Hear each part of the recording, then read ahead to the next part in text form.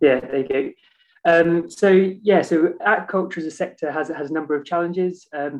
Sort of some of them shown here. So one is the environment. So both the environmental impact on the bed and dispersion of waste and chemicals in the water column. Secondly, there's managing fish health and sea lice. Then there's also harmful algal blooms, and there's and these are all kind of related to the issue of space. So obviously, if you're cramming lots of development into a small region, you're going to have a much larger environmental impact. So this is why a lot of the industry are now looking towards more offshore environments where you can expand and reduce the environmental footprint in these more exposed and typically dispersive environments. So there's a number of hypothesized benefits to moving offshore. This more dispersive environment generally will reduce the pressure of sea lice. Offshore environments are less likely to be impacted by harmful algal blooms. Offshore environments, again, are meant to be more dispersive of waste and chemicals, and salmon health and welfare will improve in more dispersive environments. As I say, these are all hypotheses. So this is where the Off-Aqua project kind of came in to look at some of these and try and quantify them. So I should say that obviously the cost benefit analysis is that operation in more exposed offshore environments is obviously a lot more challenging. So we've got to weigh up the pros and cons of this. So in terms of regulation and what kind of modelling requirements are required by regulators, so there was a review that came out in February this year. So that is kind of more up to date, but I'm just here looking at the 2019 guidance. The basic points are that the modelling needs to predict the spatial extent and intensity of impacts. You need to be able to predict the wider environmental impacts, so beyond the kind of initial farm site. You need to be able to predict the site interaction or connectivity, so the kind of connectivity between different sites and how they might, the location of a certain site might increase the pressures on other sites, or find connectivity between of sea lice between sites easier.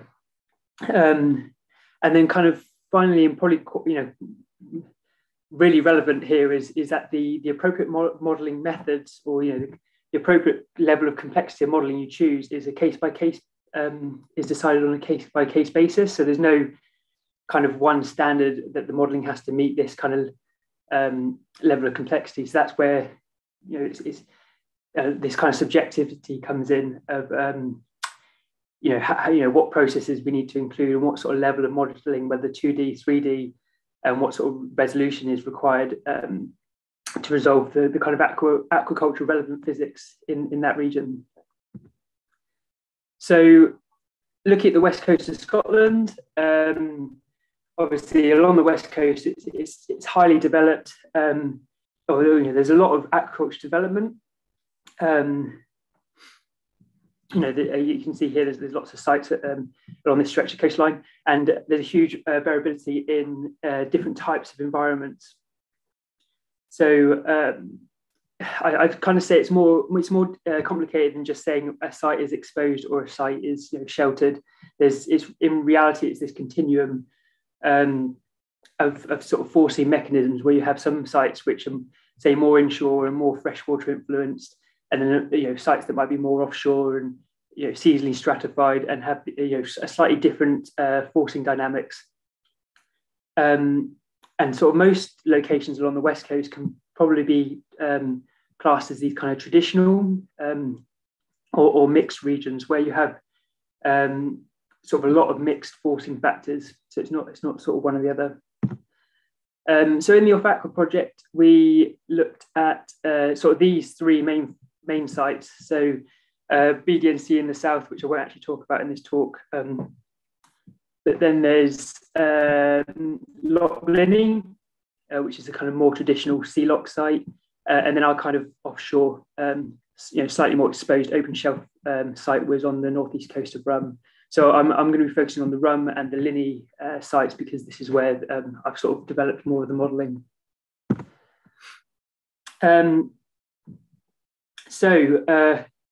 What physics are relevant to aquaculture is kind of, obviously a key question here, and we're kind of defining key physics as the processes that significantly influence aquaculture impacts.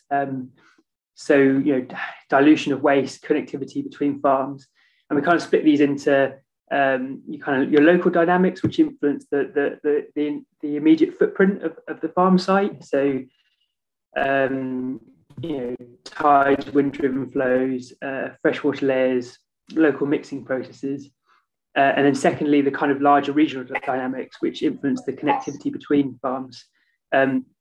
So the underlying residual flows and freshwater behaviour. So, the hypothesis is that as sort of model resolution, and model complexity increases, the simulations will converge on these key aquaculture relevant physics. So as part of the Off-Aqua project, we went out to these sites and collected physical data sets to use to validate the models. Some of the data I'll touch on briefly later in the talk. But yeah, we just kind of had these questions of how we're going to validate and test our models. So the large scale model that I've used is the WestComs2 model. The domain shown here in the center. So this is an unstructured mesh model using EFICOM, covering all of the west coast of Scotland. The meteorological forcing is taken from a 2 kilometre WRF model, so weather research and forecasting model. The model, so the first iteration of the model it's been run operationally since 2013. And then the domain you see here is the extended version that was extended in 2019. And the model's got 10 vertical layers and a horizontal resolution of around 130 meters, but obviously varying significantly between the open boundary and then higher resolution in the kind of regions of interest, sort of between the islands.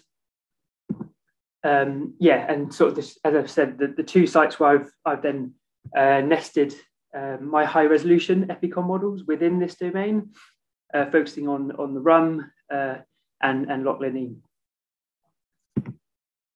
So just for those who are less kind of familiar with hydrodynamic modeling, this is this kind of really nice illustration animation that was made by Sam Jones in 2017, which sort of demonstrates what the model is doing really well. So you can see the kind of unstructured mesh with the bathymetry, and this was using forcing from the WestComs1 model, so with the slightly less extensive domain, but essentially within that domain, similar to what the structure of WestComs2. Okay, so I'll first present the Loch Linney model domain. So this is what we class as a kind of more traditional environment for aquaculture, and there's as it's sort of shown in the earlier slide, there's a lot of aquaculture development along the west and east coastline of Loch Linney. So this is nested within WestComs. It's got around 20,000 nodes, 30 vertical layers, so 3 times as many as WestComs, and the horizontal resolution varies from around 800 meters sort of at the boundary to sort of 16 meters in these with the high resolution sort of specifically concentrated around the Coral Narrows, with the aim of kind of resolving the freshwater and jet dynamics around the Coral Narrows, and how that's going to influence the simulation over the rest of the domain.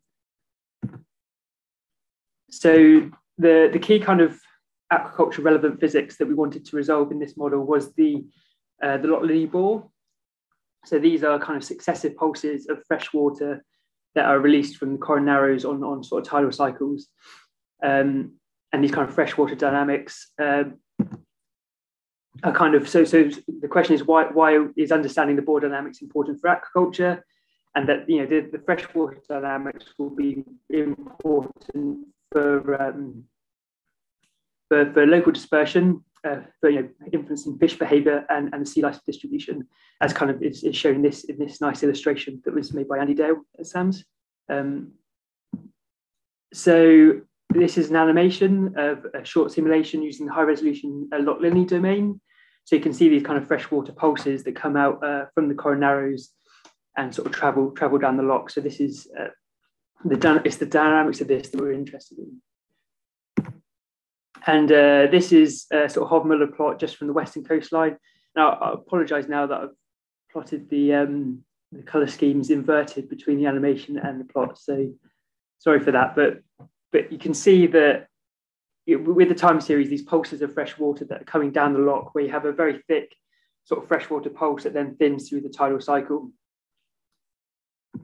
So this is some data from 2009 from a ADCP deployment down near Loch Corrie. So this is sort of 18 kilometres downstream of Coral Narrows, so quite a long distance down the western shoreline. But you could still see in the data these bore structures that come through on sort of tidal cycles, with this downlock, sort of negative downlock flow in the surface layers, corresponding to a kind of thick, sort of cold layer of water that then thins through the tidal cycle. And just this was an initial short test simulation that kind of showed a more central location, but mimic this sort of structure quite nicely, that we get these kind of downlock pulses of sort of thick, cold and fresh water coming through, which then sort of thin through the tidal cycle. So so here I'm kind of looking at the surface divergence of the flow to try and get a bit more understanding of the bore dynamics. And in this animation, we kind of see a nice sort of positive divergence, which is kind of usually seen as upwelling. Positive divergence of the flow, sort of thinning or upwelling, which this jet to the west of the Narrows, which propagates down the loch, down the west of the loch. And Loch Lilly is it's a dynamically wide loch, so the flows are influenced by Coriolis. So we kind of see the downlock flows being pinned to the western coastline, which is what we're kind of seeing here. So I'll just play that again. But the interpretation of this kind of western jet is, in this case, is that we've got this, this freshwater layer that's being pulsed out of the Coral Narrows, where it's being restricted. And as it's propagating down loch, it's able to kind of spread out and thin. So sort of positive divergence is also kind of associated with thinning. So we've got this thinning freshwater layer. And then this is kind of contrasted with this negative divergence, which negative divergence is sort of associated with convergence or downwelling east of the Narrows. And I've not sort of got to the point of really interpreting this yet, but it could be, I guess, an interaction with this kind of western spreading jet. But yeah, so on the left, I've got a time series from the central, sort of the central channel, shown as a sort of little cross in the animation, where you can see these almost on a tidal cycle, these kind of pulses of upwelling and downwelling, or positive and negative divergence. And then below is showing the kind of intensity of the divergence. So just for those who are kind of unfamiliar with sort of principal component or empirical orthogonal function analysis, I'm using this analysis on some data in the next few slides. So I'm just going to give a quick primer. So first of all, EOF and PCA analysis are they're essentially the same methods, but are called different things by different disciplines. So generally, EOF analysis is what it's called when it's applied to sort of morphological data sets. And EOF analysis attempts to find sort of a relatively small number of independent variables, which are also known as sort of predictors or factors, which convey as much of the original information as possible without redundancy. So it's quite often used in dimensionality reduction in sort of very large multi-dimensional data sets. But it's also used to explore the structure of variability within a data set in an objective way, or and to extract the kind of leading modes of variability in a data set, which is what I'll be using it for. So yeah, so sorry. So then in EOF uses a set of orthogonal functions to represent a time series. So in this case, I've shown Z,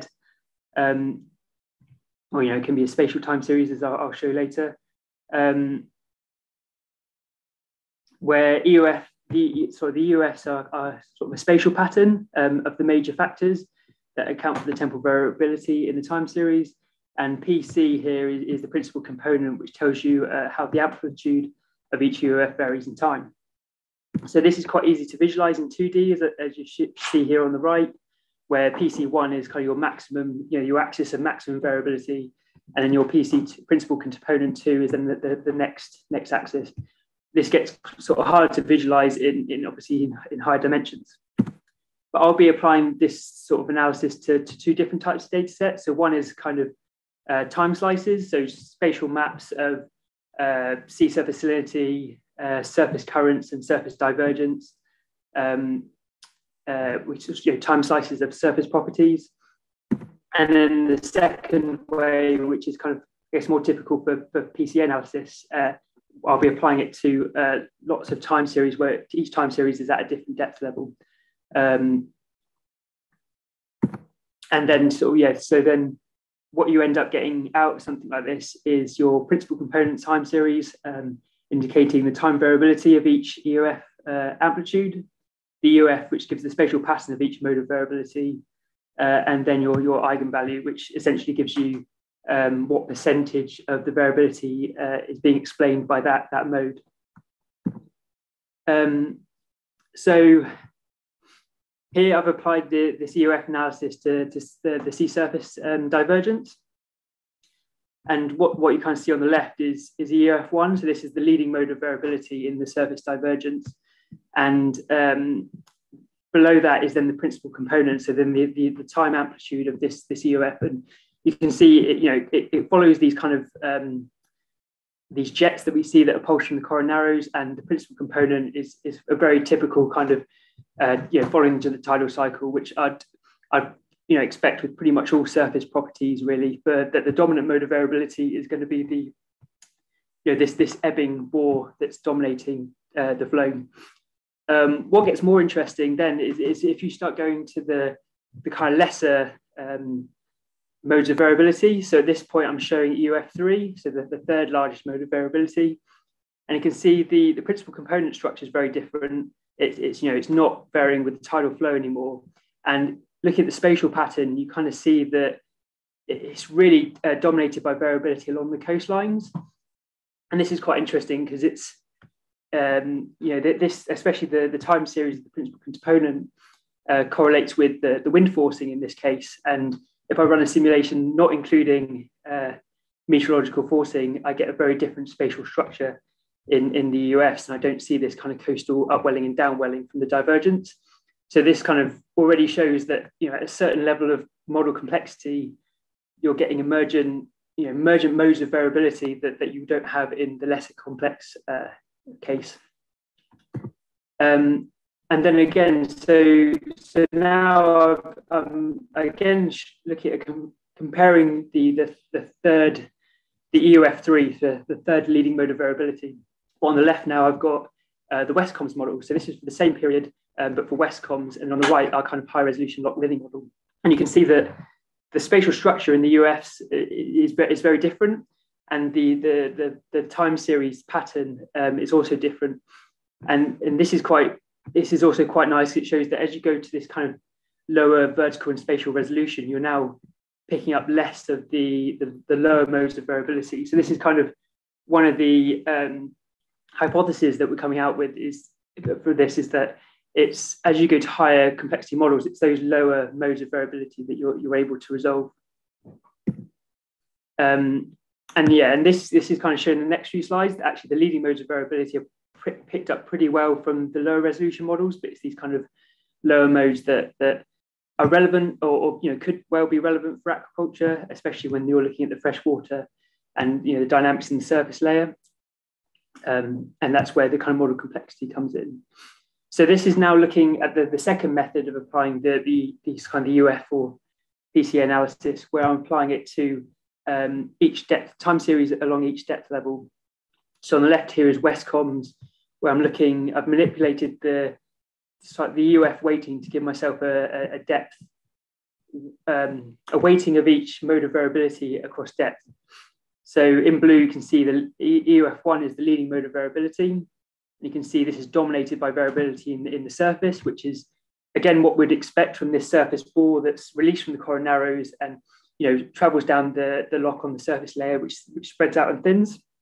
So that's dominating the variability in the simulation. I'll just say that this is, again, that lock of cory. So this is shown in the map on the right, corresponding to where we had that ADCP data. But what's also interesting with this is the UF loading goes opposite sign at depth. So this kind of suggests that if you've got a freshening in the surface layer, you're then having a corresponding but weaker increase in salinity in the deep layers, which is kind of something I need to go back to the models and kind of try and work out if this is the case and how that's happening. But it could be a kind of constant quantum compensating sort of marine flow at depth that's increasing salinity. So again, you've got the first two modes of variability, and then so now on the right, I've done the same analysis for the high resolution Loch-Liny model. So this is for again for the salinity time series at each depth level, and you can see that the leading mode of variability. So in EUF analysis, the sign of the weighting doesn't actually matter. So as we go down, looking at these figures, if the sign split, that doesn't matter. It's the structure that we're kind of interested in. So again, the leading mode of variability is very similar to the low resolution model, but we do start to get some divergence in the upper layers and kind of lower modes of variability, which is similar to what we were saying earlier, that the kind of higher resolution models are kind of capturing the lower modes better. So then we can also correlate. So EUF3 in this case, so this mode 2 variability, it correlates with the meteorological forcing. So then you can pull out this mode and say that that's kind of being determined by the meteorology in this case. So this gets a little bit different when we look at velocity. So that was looking at time series of salinity across depth, and now we're looking at velocity. And you can see there's a lot more variability in the lower modes. So we've still got this dominant, EUF1, this dominant mode of variability, which looks similar to this case for salinity. However, the pattern of the lower modes of variability is much larger, and there's actually more difference now, especially in the kind of top 15, 20 meters or so. So again, we can kind of split our EOS into the different modes of variability. And in this case, so our meteorology, which correlates with the UF3, this is specifically the northward wind, which kind of makes sense because of the orientation of Loch-Liny that you might have. If I'd rotated the wind components to a kind of uplock and crosslock, I would assume that you get one of them in particular would be driving the variability in this kind of in this mode of variability. So what I'm not sure you can see that. So as I say, the difference in the top 15 meters here is associated with, we've got better vertical resolution, and because of this, we're kind of better resolving the bore in the top sort of 15, 20 meters. So comparing the kind of different modes of variability with the ADCP data. So these are different time periods. So the model simulation on the right is from a period in July 2021. And on the left, we've got the Loch-Cory ADCP data from September, late September 2009. But actually, we get I was quite impressed with how well the spatial patterns of the UF, the depth structure in the UF matches here. So we're kind of saying that the model is doing quite a good job of resolving each of these modes of variability compared to the data. So then on to our kind of, we call this, our more exposed site. So this is located on the open shelf. It's on the northeast coast of Rum, so it's still sheltered from your prevailing wind conditions. But obviously you're still very exposed to anything from the northwest round, and it's very very different situation to the constrained sea lock. So in this case, we've sort of built a level of nesting. So with each level of nesting, we've increased the resolution. So in the Westcoms 2, it resolves the site of interest where our fish farm is. It resolves it with horizontal resolutions of around 1,000 meters. Our first level of nesting, which is in panel B, resolves the region with around 200 meter resolution. Then the next level of nesting up to 30 meters, and then finally we go to around 5 meter resolution in the farm site in our highest level of nesting. And then we've also tested, so we've run these with 30 vertical layers, but we've also tested some model runs with 60 vertical layers. So this is 6 times what Westcoms is, and a really high vertical as well as horizontal resolution. So again, we went out to run this time and did some collected some ADCP data. So we've got some mooring data compared to the models, and that's shown here in the top panel. So just a quick, a zoom in on this, you can see there's quite a lot of depth structure in this. It's very different to the Loch Lindley data, but you can kind of see the evidence of internal waves. So on the left, where we've got on the right is our eastward current velocities. There's not much, because of how close it is to the coast. It's eastward current velocities is the dominant flow direction, and then on the right is the vertical current velocities. So in the vertical current velocities, you can kind of see the evidence of internal waves influencing the site. And then in our middle panel, we've got our first level of nesting, which is still a lower resolution model, resolving the site to around 200 meter resolution. And we can see the flow in this simulation is still very barotropic, so it's very uniform with depth, not much depth structure. It looks quite different to the ACP data. And then below that, we've done a similar snapshot with the high resolution model. And now you can kind of see there's a much more structure in the depth profiles, both in the eastward and the vertical current velocities, as well as some evidence of internal waves. So this is kind of something I need to do now is try and pick out how well we're resolving these kind of internal sort of baroclinic modes in the vertical velocity. So this is an animation of the sort of 3 levels of nesting. So the low resolution run model is on the left. We've got a kind of medium resolution model in the middle, and then a high resolution on the right. And you can kind of see on the left, this low resolution model, that it's sea surface temperature, and then the current vectors are kind of on in arrows, and you can see the tide sort of just ebbing backwards and forwards. Whereas in the high resolution model, there's a lot more structure spatially in what the currents are doing, how they're interacting with the coastline, and this will obviously influence the dispersion of things in the water column. And one example of this is kind of shown here. So this is some time slices from the high resolution run model. So we're showing sea surface temperature, and then the current vectors are also plotted on. But we've kind of got this this current separation from a headland here in Rum. So what we see in the simulation is this kind of on tidal cycle, we have this coastal current and this kind of coastal current separation that occurs close to the farm sites. This is something again which will influence the dispersion from the site. So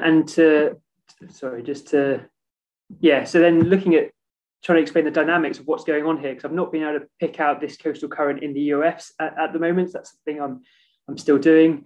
But this is looking at again the surface divergence along that northeast Rum coastline, and I've regridded this at quite low resolution, so it's not very clear. But you can kind of see these bands of positive and negative divergence, or interpreted as kind of upwelling and downwelling bands that kind of flow along the coastline, and especially kind of originate from from this headland slight to the west. So you've got this point that sticks out. So as the flow is sort of going past this, and again, a time series of divergence at this site that's shown shows a very clear kind of pattern of positive and negative divergence over the site. So this is quite, this is interesting and something I need to kind of dig into, because it will, the surface divergence again is definitely an aquaculture relevant dynamic. So going again to now doing the UF analysis on the time series of current velocities at each depth. When we compare the high resolution and the low resolution models, we're sort of seeing quite a lot of difference when we look at the RUM site, more difference, I'd say, than when we look at the Loch Linney site. So even in the leading mode of variability, we've kind of got, we have different inflection points at depth. So, it is different depth structure to this mode of variability. And in the deep, there's a sort of, there's this very different pattern to the leading mode of variability when we look at, when we're looking at especially at depth. And you can see the increase in vertical resolution is having quite a big difference on how we're resolving these kind of vertical modes of variability. And this kind of mode 1, EUF2, which correlates strongly with the water depth, you can see its depth of maximum is much higher in the water column for the high resolution model than what we see in the low resolution model. And again, this is kind of the meteorology. So we've got this EUF4, which is got a high mode variability, which correlates strongly with the eastward wind. So in this case, obviously, because of the position of RUM, there's kind of low correlation with northward wind speeds, but we have quite a strong correlation with the eastward wind, which, because of its orientation, could also set up coastal upwelling or downwelling, depending on its direction. So now on the left, I'm showing the ADCP data from this is now the same time period as is the high resolution models as it covers. And generally, again, the high resolution model here is doing quite a surprisingly good job compared to the data. So it's resolving sort of each of the modes of variability really well, and better than the kind of low resolution model, including the depths of where the maximum in the weighting of each mode of variability is placed. So yeah, the depth structure and the magnitude of each mode of variability is being represented quite well in the high resolution model here. So just to kind of to finish off now, really, is the next step is really to couple the physics to the biology. So we say we've sort of been talking about these aquaculture relevant physics, but the real test now is to couple biophysical models and see how, if we're increasing the model complexity and we've got these new emergent physics coming out in our models, how does that influence the distribution of sea lice particularly?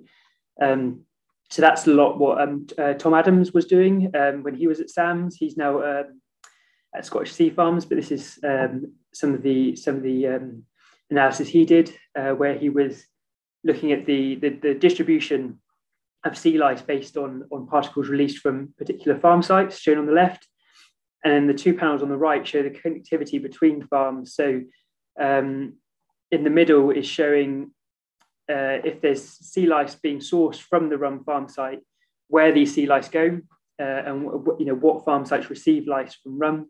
And on the right is what farms RUM receives lice from. So this is quite nice and interesting. And for the RUM case, it kind of really reflects the regional oceanography. So the sort of west coastal current that we get here is generally flowing from the southeast to the northwest. So that's what's kind of reflected in these kind of plots of connectivity. And then, so then some more work that's, so this work has been taken over recently by Tim, who has added 3D dynamics to the sea lice modeling. And what's been really interesting is here he's plotting up the difference in sea lice density between the 2D and the 3D simulations.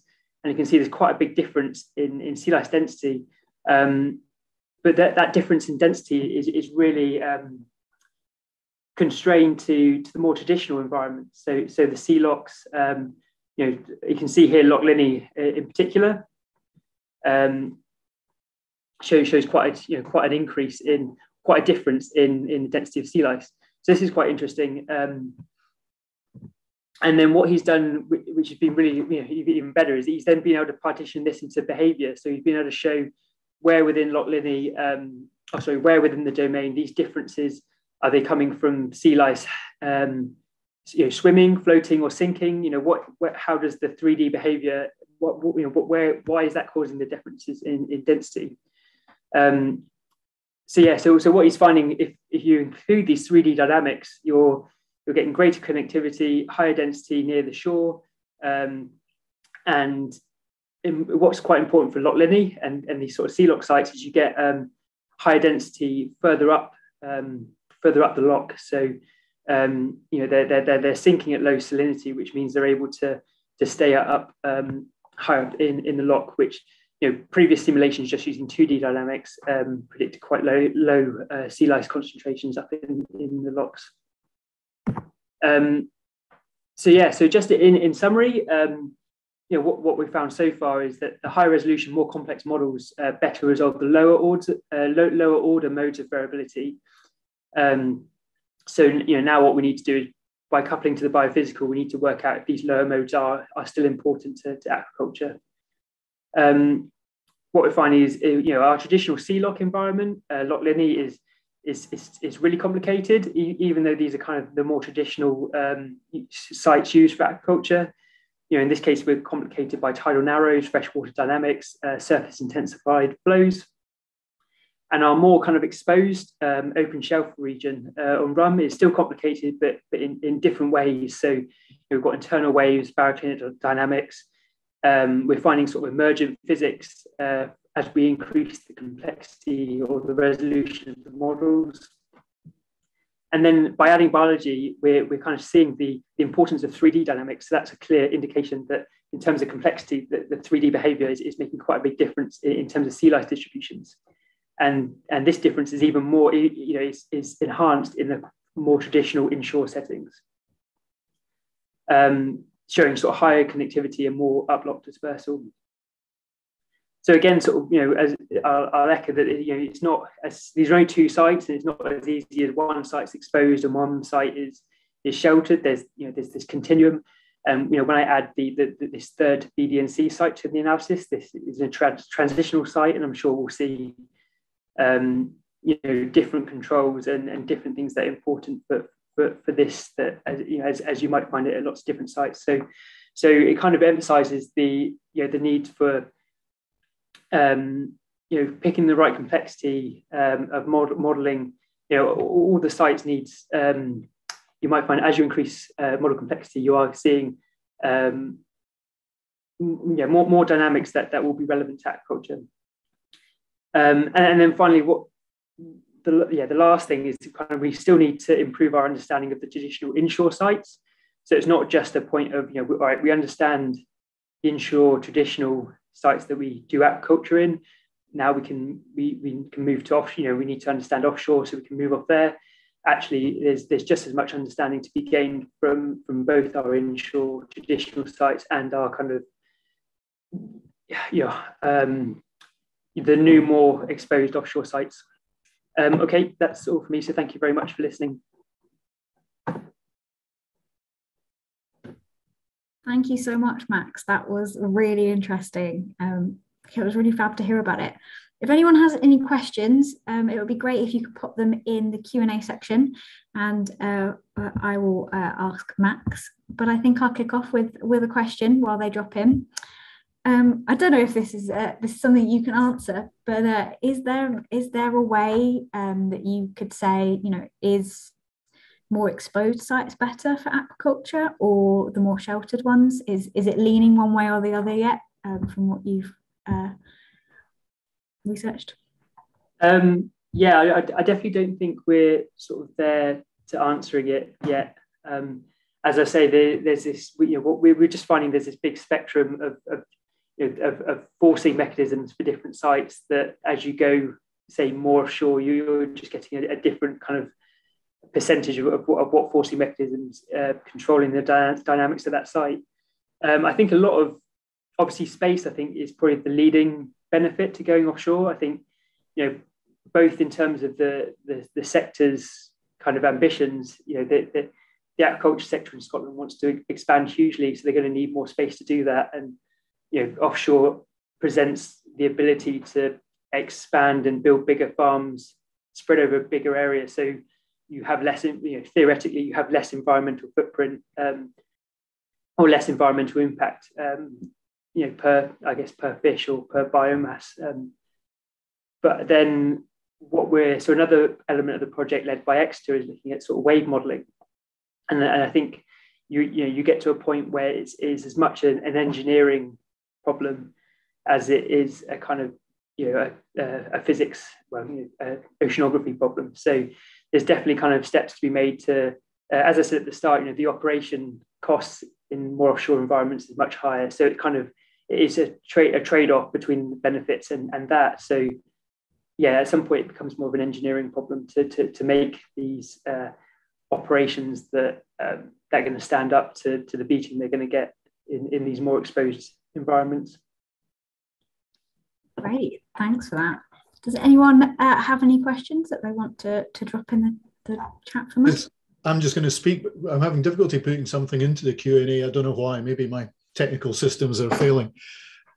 Max, do you foresee a change in species? Is it going to be a different kind of distribution of aquaculture as the conditions within the cages change?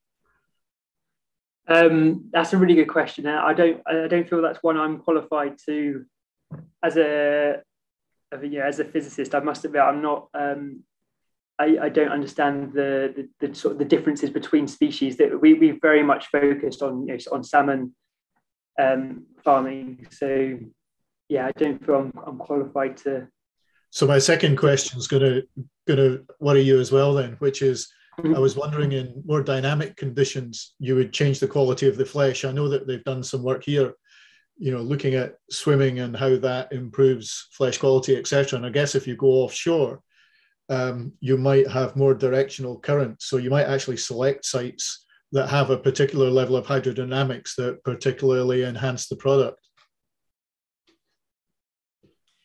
Yeah, there's definitely something you could try and optimize. I think we had a review paper out, I think last year, led by Bernat Moreau, who was which kind of talked about all the kind of different, as you say, benefits or from particular fin fish in moving to offshore regions. And as you say, there's this kind of, you'd expect to be moving into regions that have higher current velocities or different current velocities. So therefore the species and what each species has an optimum range of current velocities to keep them healthy. But then obviously if you exceed this, then the energy expenditure of trying to swim against this current is going to be detrimental to the quality of the fish.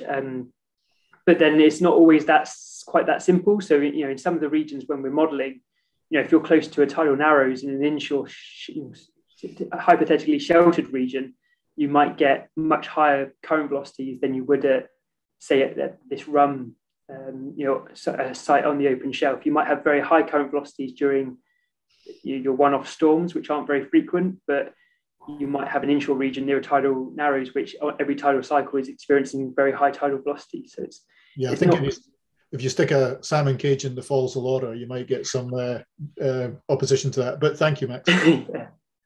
Thanks, David. Awesome. We've got another couple of questions drop in. One from Ibrahim. Does your work cover the therapeutic effect of aquaculture on fisheries resources? Any recommendations on this, when this will be solved?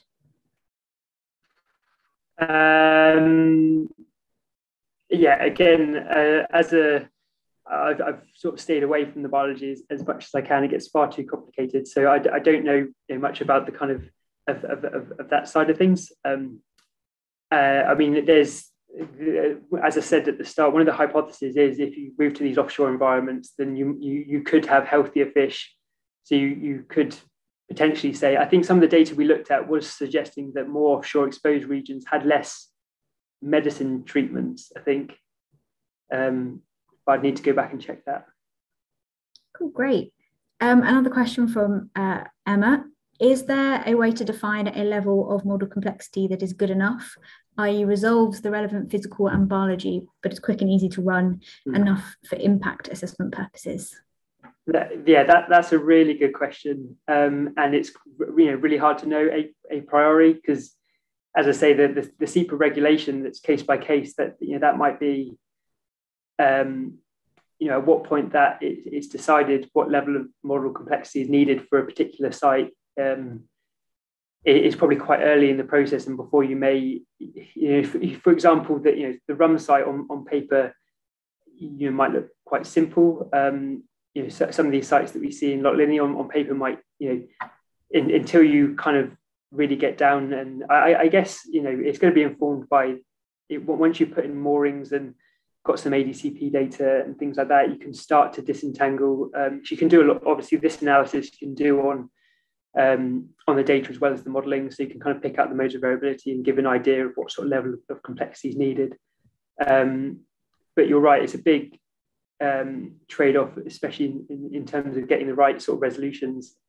And if the model I use with Epicom and a lot of the unstructured grids are really good for this, because you do have that flexibility of again, the trade-offs more the domain size relative to where you're focusing your resolution. But yeah, it's a really hard question. Great. There's another question from Alexander. Lice can accumulate in downwellings owing to positive phototaxis. So does the high resolution model identify areas that this will occur that would not be identified in low resolution models? It's not something I've looked at, but hypothetically, yes. As I've shown with the surface divergence, and you could quite easily extend that to analyze certain depth levels, sort of blocks through the water column. So you could identify at least where the convergence is going to be. And as you say, if the convergence indicates downwelling. So, and I guess you'd have certain velocity speeds that maybe the sea life would not be able to overcome with their swimming speeds would be quite interesting. So so then what it looks like is although the leading modes of variability would probably be quite similar to an extent when you go to a lower resolution model, there's lower modes of variability which would be picked out by the higher resolutions that could be important. Awesome. And we've got another question drop in from Crawford. The theoretical results of moving from 2D to 3D were really interesting. How might this aspect of the biophysical modelling be validated empirically? Yes, good question. I mean, with a lot of good partnership with some of the fish farming companies, I guess you could probably back some of it out from the sea lice counts that they do on the fish farms, especially in terms of stuff going, the quantities of sea lice going up and down lock. But yeah, I agree that this sort of, it needs to be validated just to show that it's, a real feature. But yeah, not any other ideas at present. I'll have to go away and think about that and speak to Tim as well. He's more the expert on the sea lice and biophysical modelling than I am. Wow, that was fab. I'll just give another quick, if anyone has any last minute questions, please tuck them in now. Just give that a few seconds. As I say, thank you to Max for taking the time to do this and delivering this talk. It was really, really fascinating to hear more about the physical oceanography side of the aquaculture work going on, which is really fantastic. And just to say that our next webinar is on the 25th of May with David Bailey from the University of Glasgow. So hopefully we will see you all on the last Wednesday of next month again on the 25th of May. And with that, I reckon if there's no more questions, then we'll say thank you to Max again and end the webinar. I hope everyone has a fantastic day and we'll see you next month. Thanks, everyone. Thanks, everyone. Thanks, Matt. It's very entertaining.